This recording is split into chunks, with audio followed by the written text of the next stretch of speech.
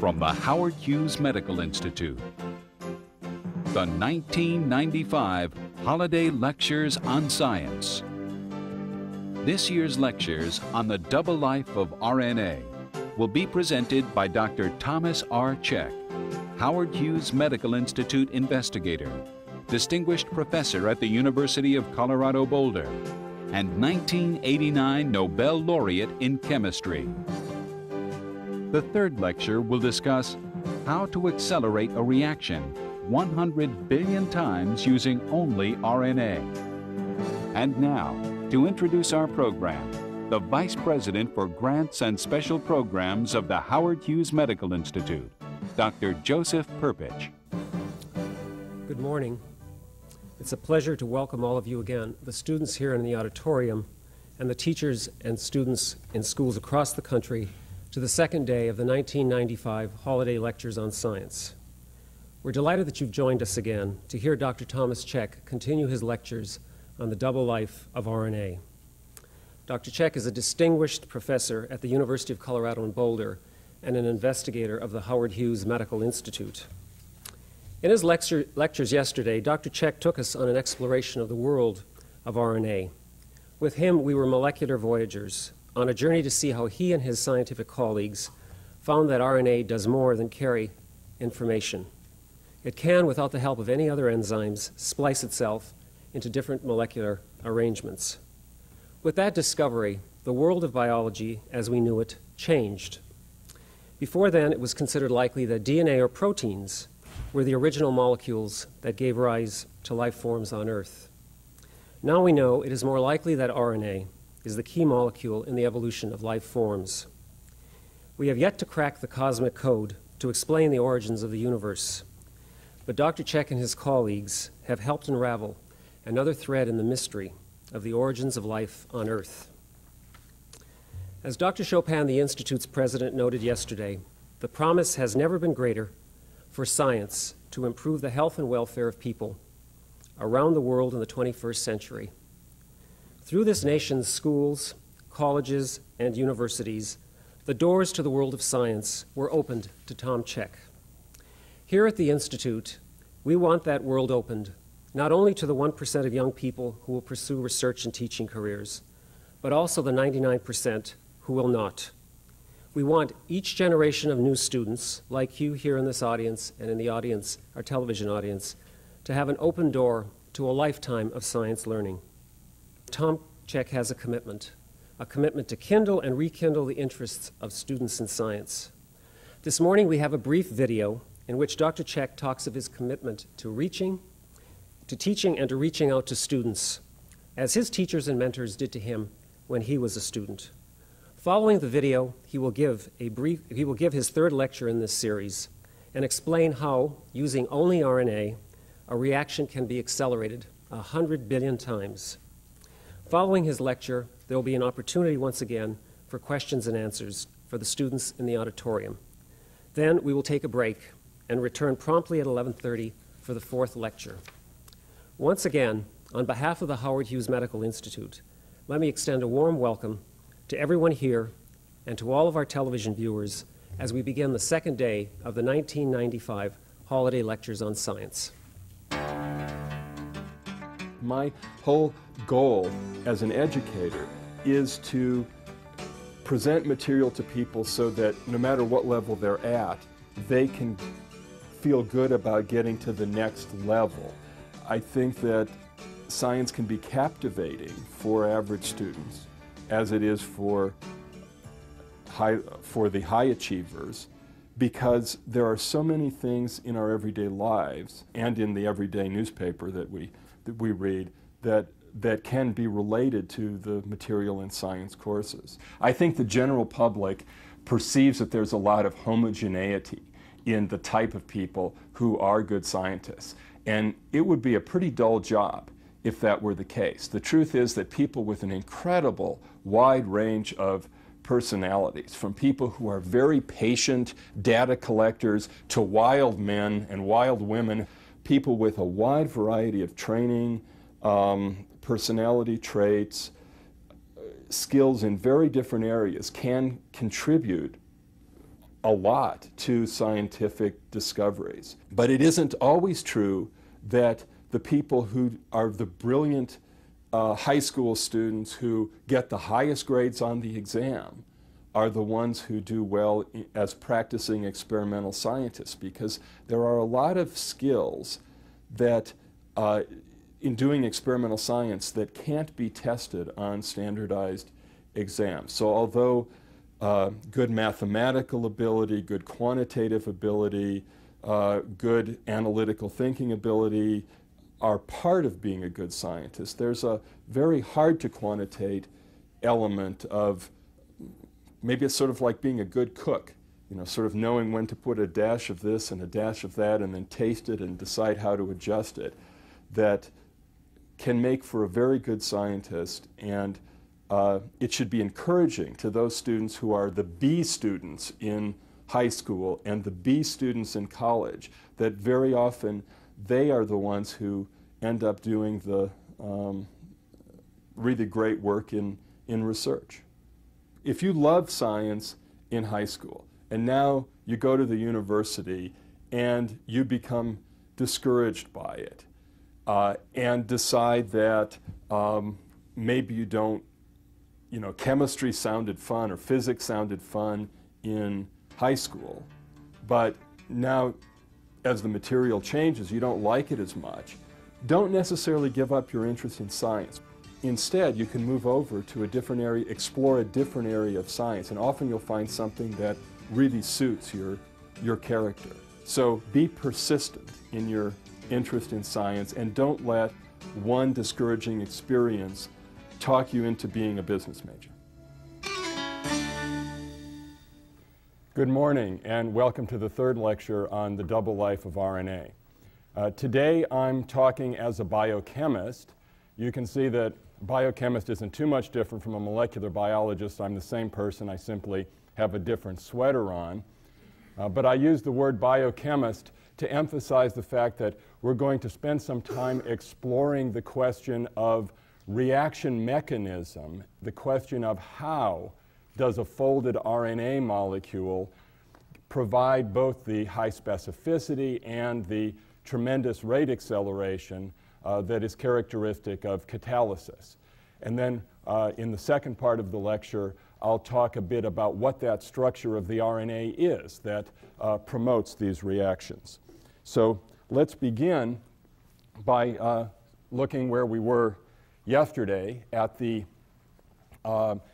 process of, first of all, copying of the RNA from a DNA molecule, the process of transcription. And then once we have this precursor RNA, it needs to be cut at points X and Y and rejoined to give a functional RNA molecule. So the question is, how is this RNA splicing achieved? How are points X and Y chosen? And what is the exact mechanism by which this rearrangement is facilitated? And you'll see that it is not done by cutting at points X and Y and rearranging, but by a slightly different pathway, which is shown here.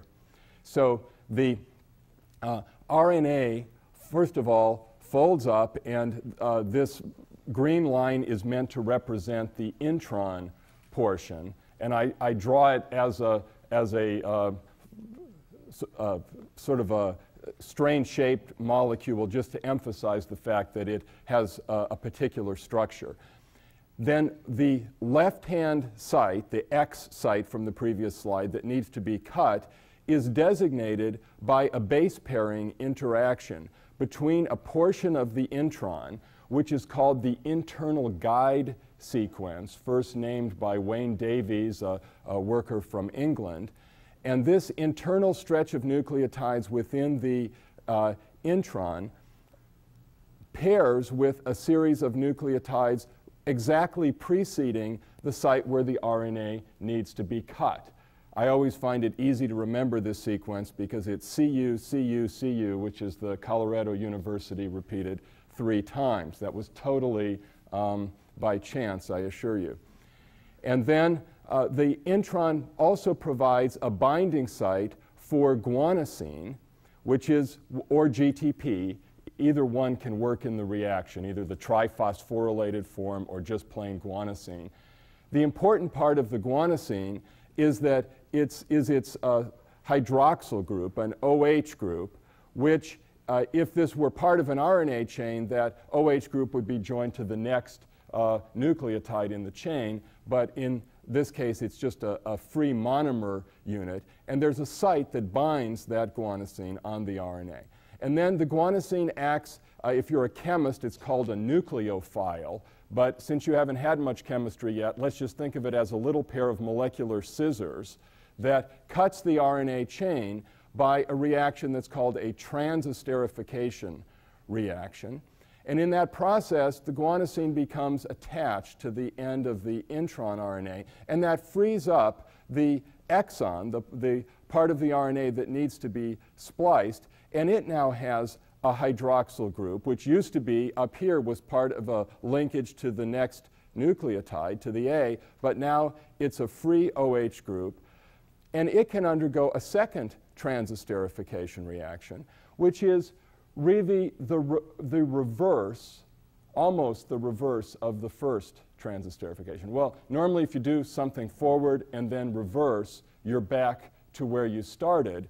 But the reason that this isn't quite the reverse reaction is that there's been a conformational change. There's been a swapping of partners occupying this guanosine binding site. So up here it was a free guanosine from the cell that was bound into this site. Now it's a guanosine that is part of the intron itself. You can see this one that was hanging out there has now bound into the guanosine binding site. So that now when a reaction that's essentially the reversal of the first step takes place, because of this change of occupancy of the guanosine binding site, the reaction goes on to produce the ligated exons. That's the product that the cell cares about. That's now the spliced RNA, and to release the intron as a free molecule, which then in the cell is very rapidly degraded.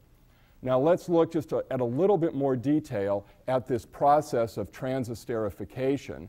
And you can see that the RNA chain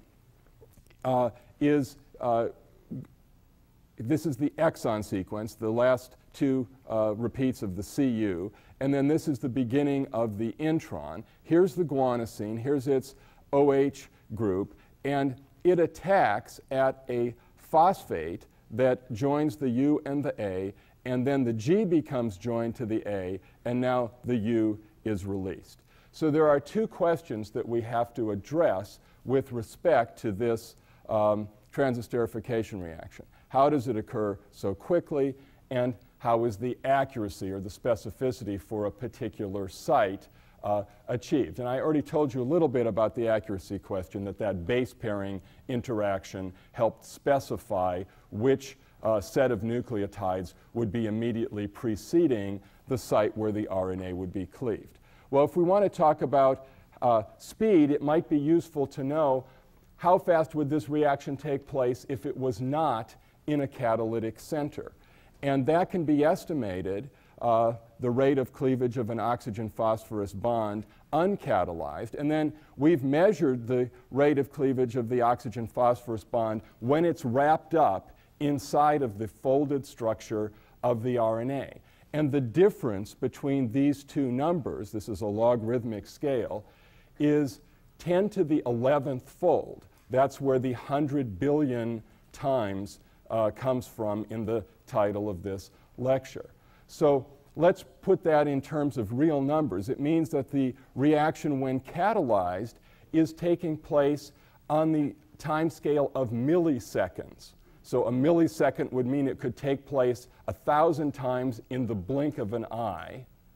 And if it were uncatalyzed, it would take place on the time scale of hundreds of years. So you can clearly see that this amount of catalysis is the difference between the reaction taking place with enough frequency to be very suitable for a biochemical process, for something that has to go on many times per second in a living cell, or if it was taking place once every few hundred years, you wouldn't have a very useful rate of the reaction. So we have to explain then that large rate acceleration. The system we have used is, as time goes on, less and less the intramolecular, within the same molecule, rearrangement seen in self-splicing, and more is an RNA enzyme version. So what we've done is to remove the green portion, the intron, which is the catalytic center, away from the parts of the molecule that are acted upon, shown in blue and purple.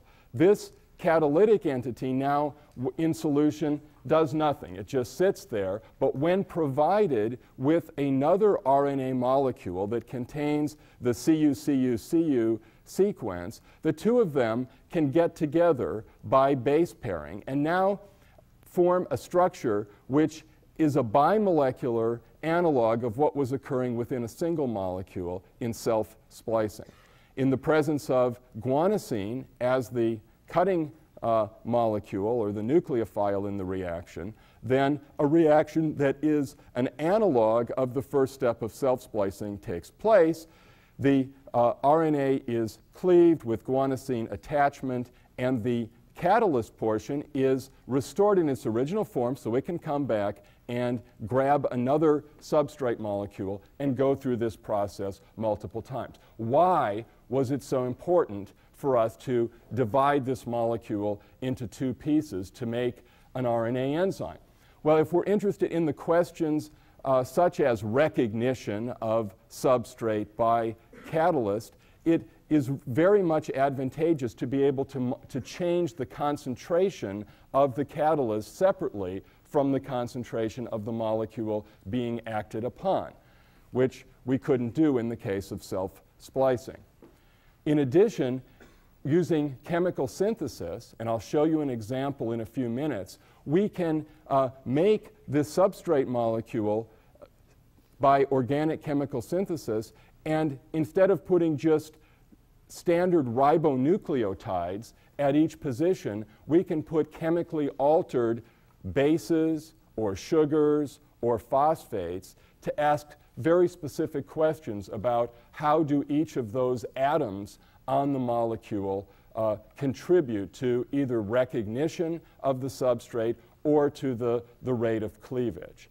And by having this molecule as a smaller molecule, it very greatly facilitates the complete chemical synthesis. Although using more recent techniques, we've actually been able to make single atom substitutions within the large catalyst portion as well.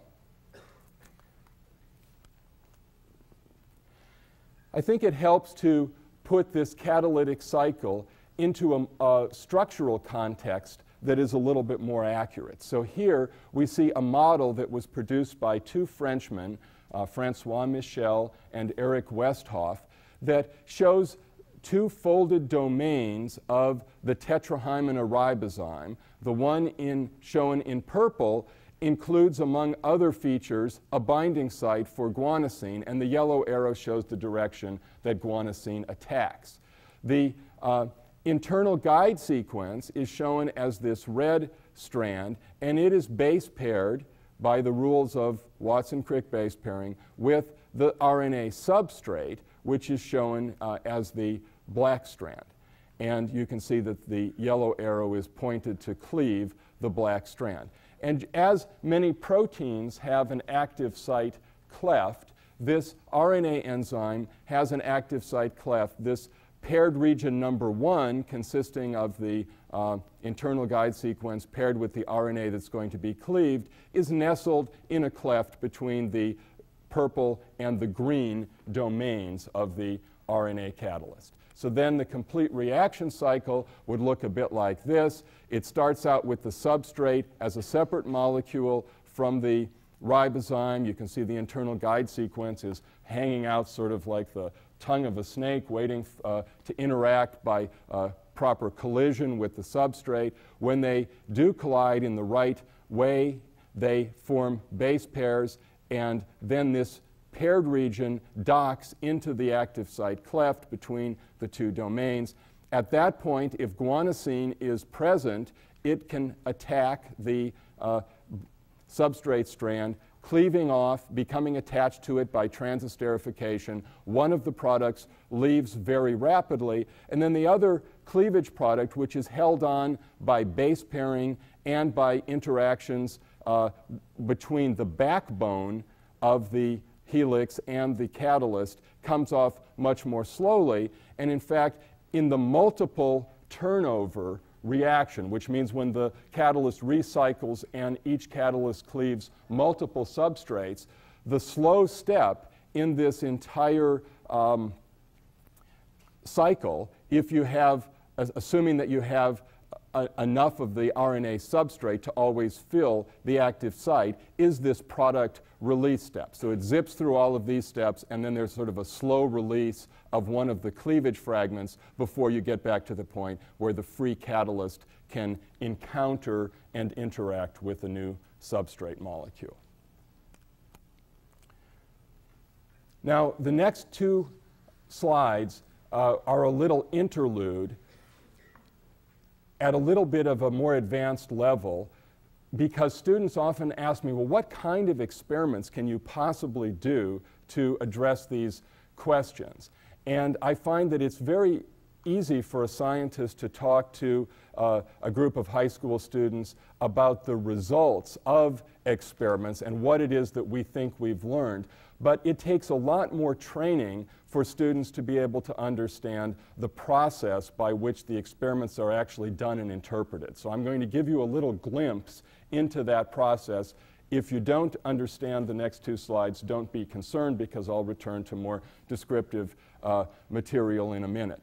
So this is actual experimental data, the sort of which that is generated many, many times per day in the laboratory. That we start out with a radioactively labeled substrate RNA that is uncleaved. The nucleotide sequence of that substrate is shown on the top, and it's radioactively labeled using an isotope of phosphorus called phosphorus 32, which emits beta particles, and only the left end of the molecule is labeled. So that when this substrate is cleaved into products, even though there are two products, you only see one of them, the one that is at the left end, because that's the only one that's radioactively labeled. This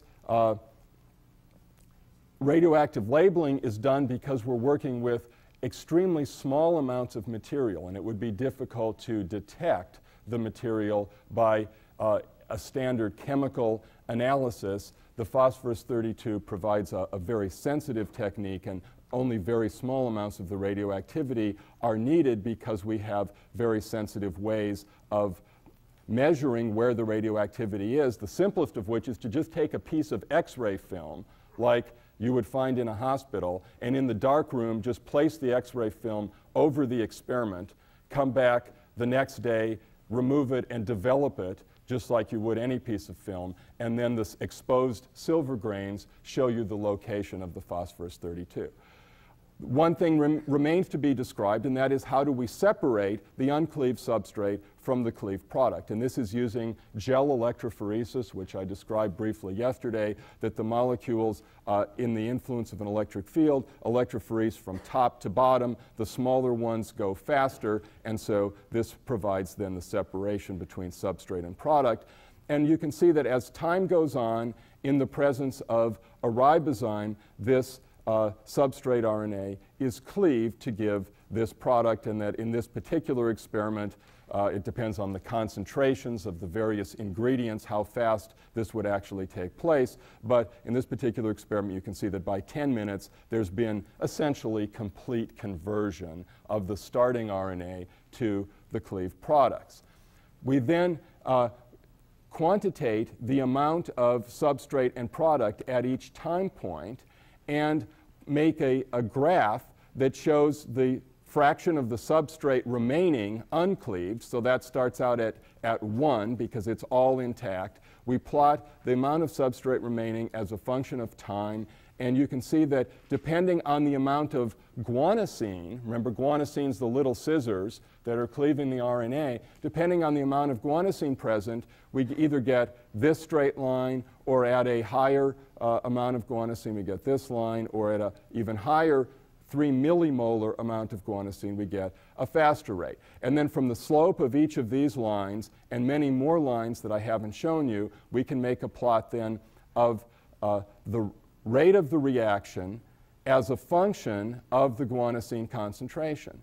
And this shows a behavior which is very similar to what a protein enzyme would show. Namely, at low concentrations, the rate increases proportionally to the guanosine concentration. But then you come to a point where the rate is constant. You get to a maximum velocity, in this case, about 8 times 10 to the minus 2 per minute, which no matter how much guanosine you put in, you don't exceed that limiting or maximum velocity. And that's because at that point, the guanosine binding site is always full. And so adding more guanosine doesn't help the reaction because there's enough guanosine in solution to keep that guanosine binding site occupied. So from this sort of an experiment and others not shown, we can get an estimate of the affinity of the ribozyme for guanosine, and we can see that it's binding guanosine, it's half occupied at about 0.5 millimolar guanosine concentration. So this gives you a bit of a glimpse of the laboratory procedures that one would have to go through in order to evaluate a catalyst, in this case an RNA catalyst, but very similar methods would be used for evaluating a protein catalyst. I'd now like to turn to the question of how is the rate acceleration achieved, and a substitution of a single atom right at the cleavage site. Experiments done by Joe Piccirilli, a former postdoctoral fellow in the laboratory, have been very revealing in this regard.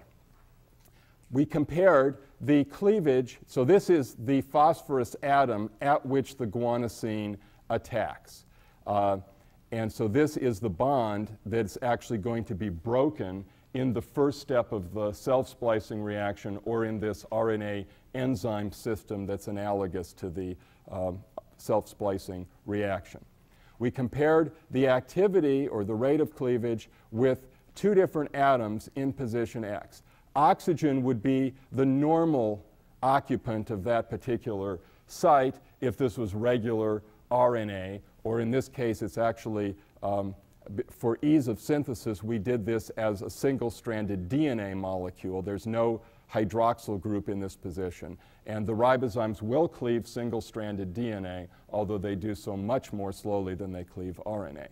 We compared then the cleavage of the oxygen-containing substrate with a 3' sulfur substituted substrate. And you know from your studies in chemistry of the periodic table the relationship between oxygen and sulfur, right? How are they related to each other?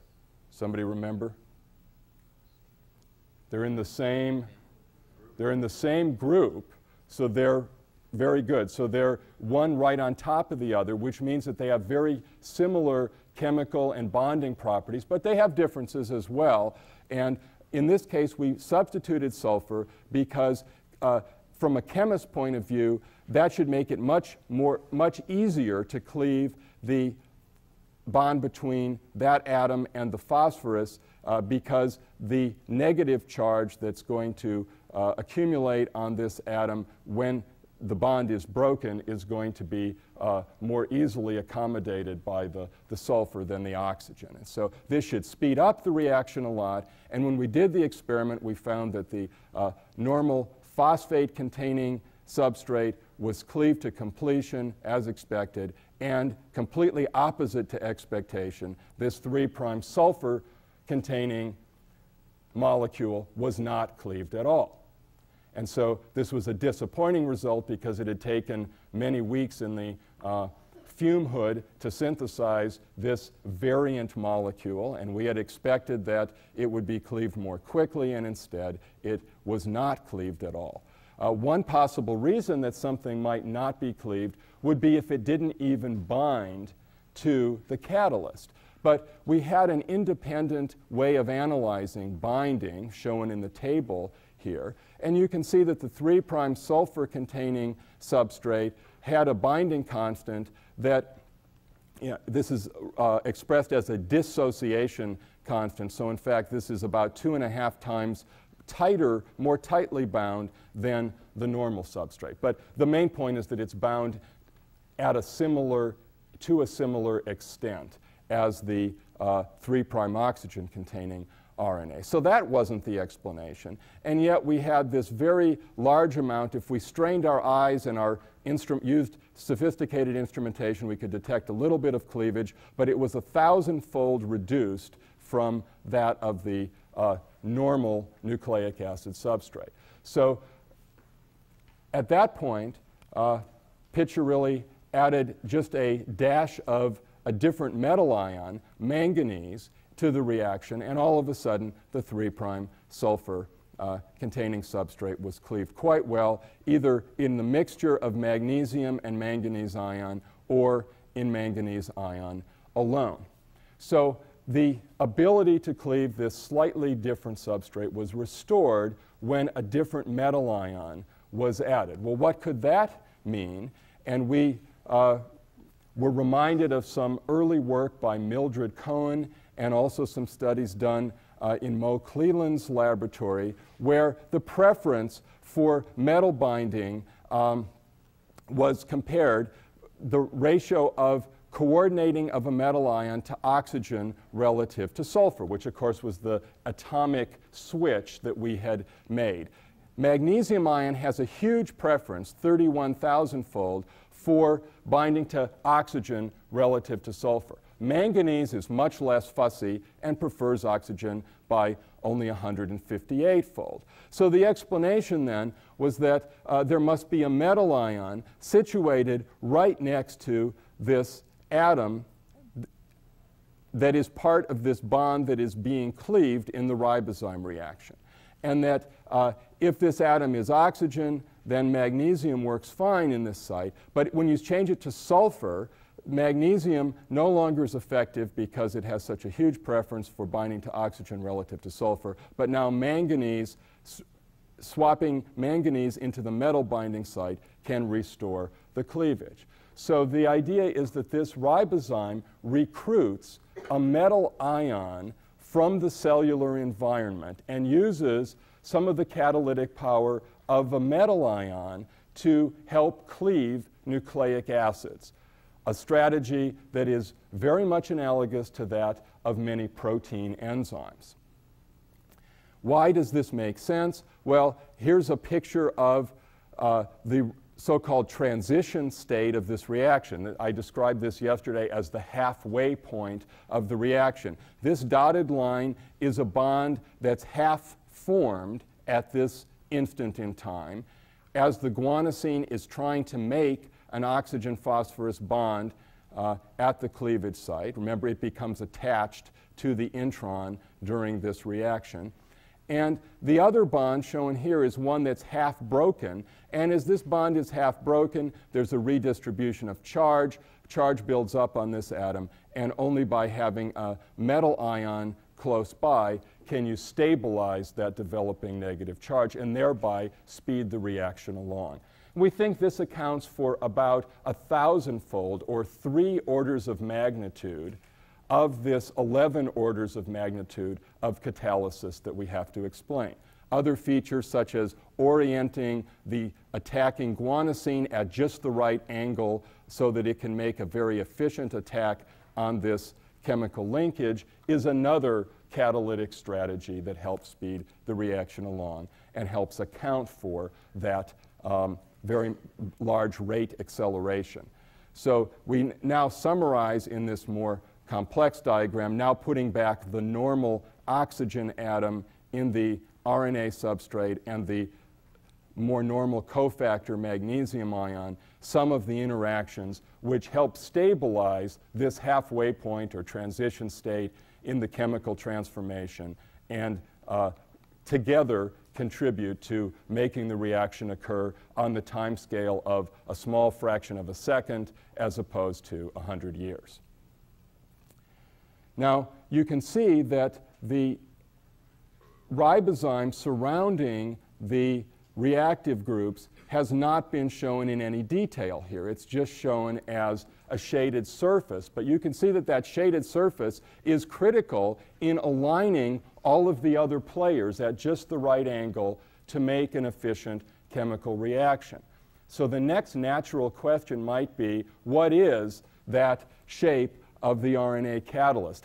How do you build an active site composed of RNA? RNA is composed of a series of helices, and it's quite easy to understand how you get to that first order of folding. It has to do with A pairing with U, G pairing with C. It has to do with hydrogen-bonded base pairs, very similar to the ones that hold the double helix of DNA together. What is more difficult for us to understand is the question of how do you pack those helices together into a very specific folded entity, which is then able to arrange the substrate molecules in just the right way. So it's this higher order of packing which is the subject of a lot of current investigation. One way that you might think of looking at the structure of an RNA molecule would be electron microscopy. And we've done this in collaboration with Yuhua Wang and Jack Griffith at the University of North Carolina. And the results are at the same time encouraging and frustrating, just like most of experimental science. So the encouraging part is that you can see very discrete globular molecules. And I've been claiming to you that like a protein enzyme, this RNA would have to be globular rather than strung out like the DNA double helix in order to have an active site cleft and act like a catalyst. So it looks globular.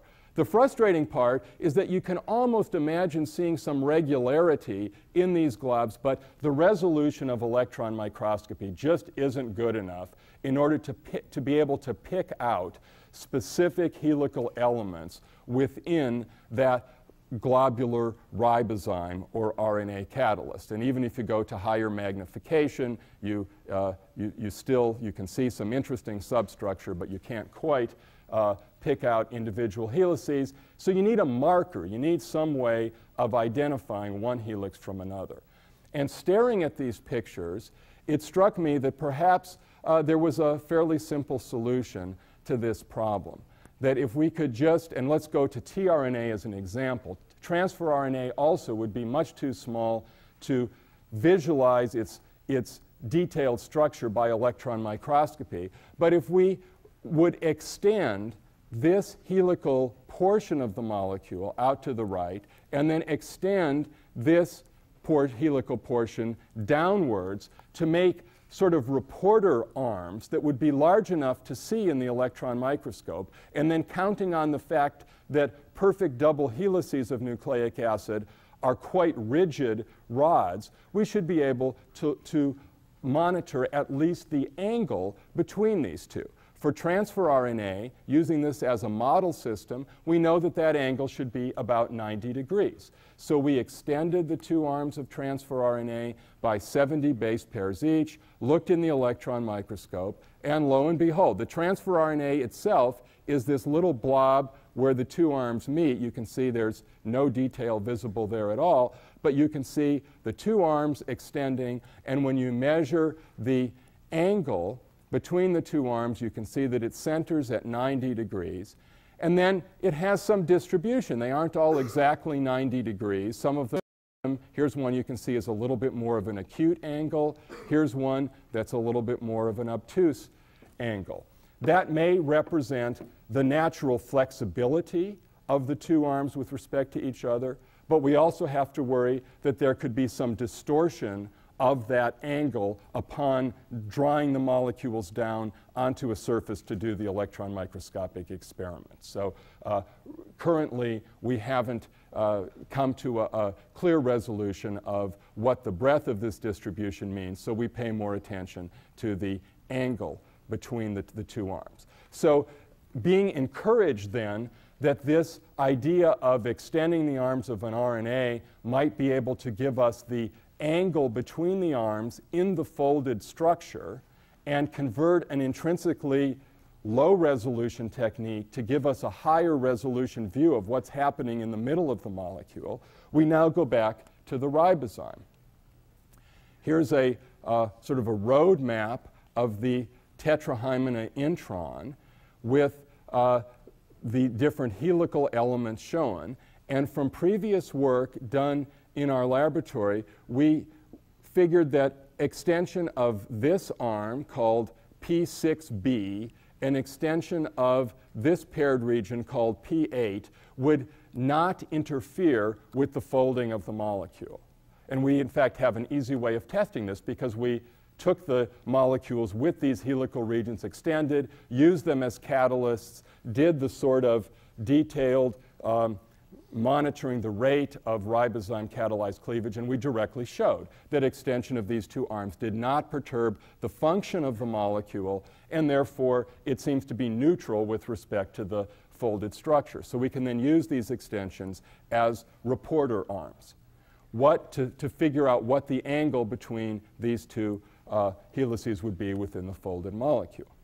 What would we expect? Well, from the French model, that of Michel and Westhoff, shown here, if we extend the P8 region, which is this yellow portion, as a helix, and 7D base pairs is in fact much longer than this, but we ran out of room on the slide, so I'm just showing you the first turn and a half of the helix, which is about the first 15 base pairs, it would go out in this direction. If we extended the P6 region, shown in blue, it would go straight down. And again, the expectation, as in the case of tRNA, would be a 90-degree angle. We did the experiment. Here are ribozymes seen in the electron microscope with all at the same magnification. It's a little lower magnification than I showed you before. Here are ribozymes in their natural state with no helical extensions. Here are ones where we've extended a single helical arm. And now in C and D are ones where we've extended both the paired region 6 and the paired region 8. And you can see that they map out a distance, an angle, which when we measure some hundreds of these molecules, we find out is right at the 90-degree range. We've done this also for pairwise extensions, not only of P8 and the P6 region, but also for extended other helical regions, and we can then get a map of how these helices, what angle they form relative to each other in the folded RNA molecule. Now, the title of this slide is Chirality Strikes Again. Chirality is a Greek word for handedness, and it just has to do with how your left hand relates to your right hand. They have a mirror image symmetry. It's very common in biological molecules for the molecule to be, and it's either the molecule or its mirror image to be the active form. And I'm just pointing out here that from these electron microscopic experiments, we cannot distinguish whether the structure that we've determined is the one on the left or its mirror image shown on the right. From other experiments, it looks like the ribozyme is probably in the form shown on the left.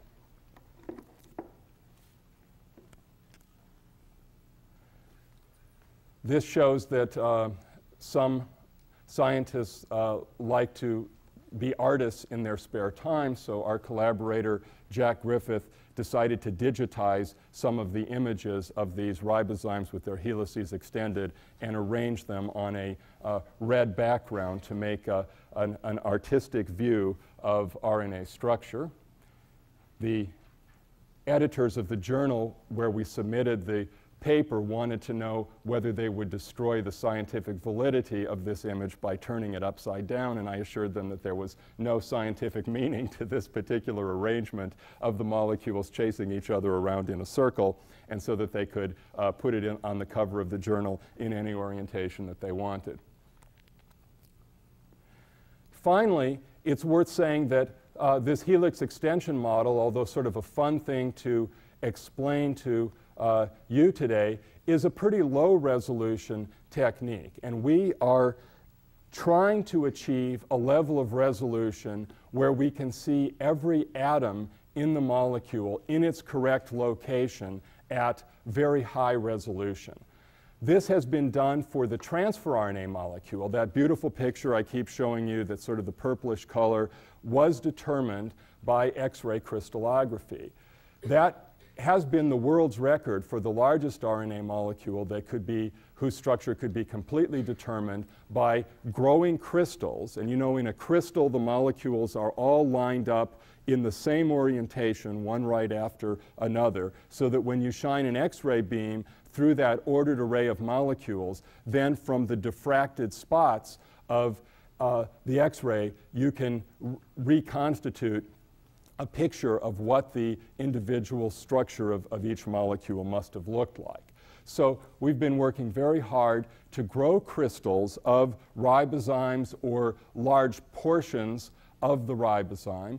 And you can see that from this picture that we've had some success. And in fact, in the last month, we've had a breakthrough in the solution of the crystal structure of a large domain of the ribozyme, about twice the size of transfer RNA, in collaboration with Jennifer Doudna's laboratory at Yale University, where Jennifer was a former associate in the laboratory, and we've now that she's gotten her independent faculty position, we continue to work on this project collaboratively. So hopefully within the next year, you will see a domain of the ribozyme in a scientific magazine of some sort, portrayed at the level not just of the angle between helices, but at the level of where the individual atoms are actually located. And so thank you for your attention, and I'll be glad to take questions. Yes? Are there any inhibitors that fight for the active site with the ribosome? So the question is, are there any inhibitors that compete for binding to the active site of the ribosome? Either change in conformation or, as I said, fight for the active site. So we've investigated the possibility of inhibitors, in part because there are some pathogenic organisms that have these ribozymes, and it might be interesting to ask the question, could you inhibit this pathogen by interfering with its self-splicing RNA? So far, we've found two separate kinds of inhibitors that I think make a lot of sense with respect to the mechanism that I showed you. One is a guanosine molecule that is similar enough to normal guanosine that it can bind into the guanosine binding site, but it doesn't have a 3' hydroxyl group, this OH group, so that it can do the attack. So that sort of an inhibitor does shut down the reaction, but it has to be used at very high concentrations, so I'm not sure that it's in order to fill up the binding site. So I'm not sure that from a medical point of view it would be very useful. This is a bit similar to one of the HIV drugs that is being used, which is the AZT, the azithromycin or thymidine, which is something that is one of the enzymes of the virus is fooled into using instead of a normal nucleotide, but then it can't do the correct reaction. And so that's the same sort of idea, that any catalyst that utilizes nucleotides as one of its substrates, you can usually find a slightly different version of the nucleotide which will bind but then not do the job, and then that will act as an inhibitor. The second type of inhibitor that we can use is a short piece of nucleic acid that binds to that internal guide sequence and competes with the recognition of the exon by the intron. And again, that works very well in the test tube, but I'm not sure that anything like that normally goes on in cells. So in the cell, I don't know if there are competitors that are of significant problems for the system. Yes? Yeah, I was wondering if the ribozymes mimic the protein enzymes in that the rate of reaction is affected by pH and heat. Have you all done any tests for that? pH and heat. Yes. So the question is, does an RNA catalyst change its activity as you change pH or temperature in a way that you might expect from studies of protein catalysts? And the answer is yes, and those dependencies are often rather revealing about how the reaction works. For example, we find that as you go to more and more from acidic conditions, more and more towards basic conditions, the rate of the reaction speeds up a lot, which suggests that you've got to pull a proton off of some entity in the molecule in order for the reaction to occur. And that's easier to do in a more alkaline solution. If you have a more acidic solution with a lot of hydrogen ions around, you're putting hydrogen ions onto the molecule, and that makes the reaction slow down. We think that the key proton that has to be removed is from the guanosine itself, that OH has to, that the H has to be removed from the OH in order for the guanosine to act as an effective pair of scissors to cleave the RNA chain. And the temperature dependence, as in many enzyme reactions, as you raise the temperature, the reaction goes faster and faster. It's very common for chemical reactions. And then if you raise the temperature enough, it stops completely. And why do you think that is? Why at high temperature might the reaction not work at all? Go ahead. In the blue shirt. It denatures it. Right, it denatures it. So that, as I've been trying to stress, the folded structure is critical for catalysis. At a high enough temperature, entropy takes over, the chain unfolds, and now it can't do anything. So you get this interesting temperature dependence. As you go to temperatures that are above body temperature, the reaction towards what you'd find in a hot spring in Yellowstone or something, the temperature, the reaction goes faster and faster, and then you get to sort of temperatures closer to where water boils, and the reaction quits entirely because the catalyst no longer retains its shape. So that was a good question. Yes? When you extend the leg or the arms of the ribosome, how do you know which base pairs to use? So the question was, when we extend the arms of the ribosome so that we can visualize it in the electron microscope, how do we know what base pairs to use? And we didn't spend a lot of time worrying about that. We just made a stretch of A's, U's, G's, and C's, and then much further on, we made a sequence that was complementary, so that there would always be a match going across the helix. You might imagine that you'd have to worry a lot about it, because if you didn't choose exactly the right sequence, it might fold in some other way, in some branched way, rather than as a straight rod. And so you do use computer programs to check out your sequence and see if they predict that it'll fold as a simple rod or possibly in some alternative way. And we chose a sequence. The computer program said it would fold correctly, and according to the electron microscope, it looks like most of the time they fold correctly, maybe not 100%. In the back. Does RNA behave like a protein enzyme in that it has to be it's unchanged after use, or does it have to be reintroduced into the system over a period of time? So the question is, does an RNA enzyme act like a protein enzyme in that it will keep going and going and going, sort of like the ever-ready battery, or does it have to be reintroduced to the system after a certain amount of time? And in principle, it's limitless in the number of reactions that it can catalyze. We've tested it, for example, after the catalyst has been working overnight, we've added fresh substrate RNA, and it continues to cleave the added substrate at the same rate that a fresh batch of the catalyst taken right out of the refrigerator. So it doesn't appear to have lost any of its activity overnight.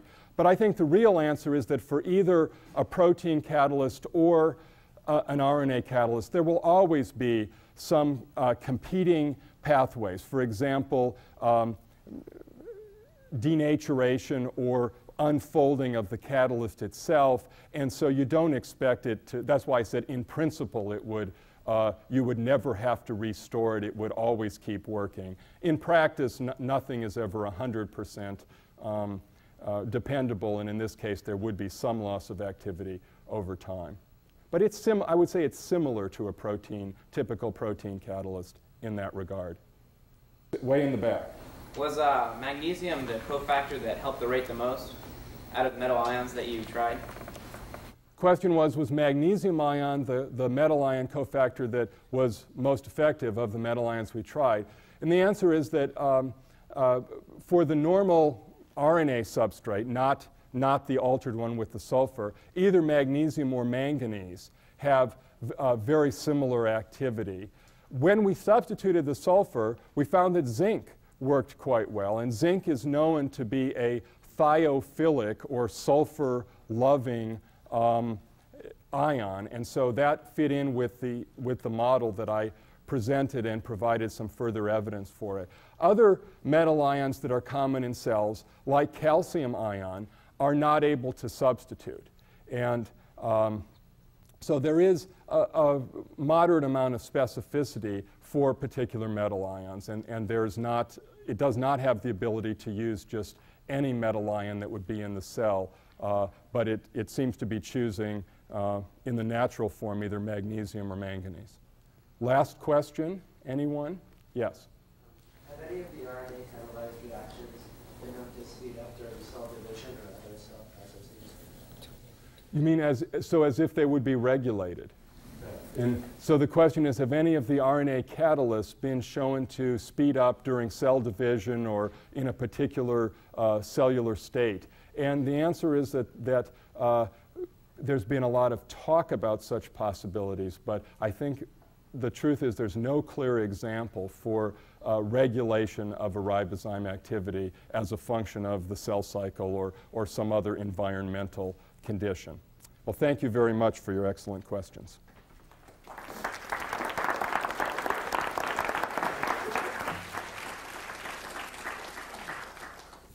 I want to thank Tom for his lucid presentation on his work on the structure and function relationships of catalytic sites of ribozymes. His next talk will focus on his work on RNA, whose target is the ends of chromosomes, which hold the secrets not only for the aging of the cell, but paradoxically for its immortality as well.